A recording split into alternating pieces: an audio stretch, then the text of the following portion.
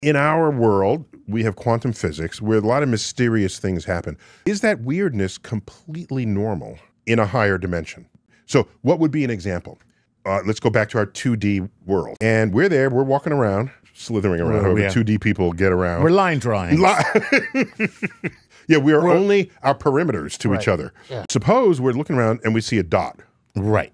It just came out of nowhere. Yes. It's like particles popping into existence. It's a dot. Where'd that come from? I don't know. Right. And then we keep watching. We study it. We're scientists. We study it. And the dot becomes a circle. And the circle grows. And we say, and we're studying it. We're making measurements. Then it grows to like a maximum point, and then it starts shrinking back.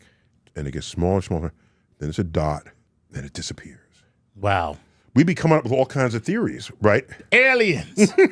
Do you know what I just described? A hole. No. I described a sphere passing through the paper.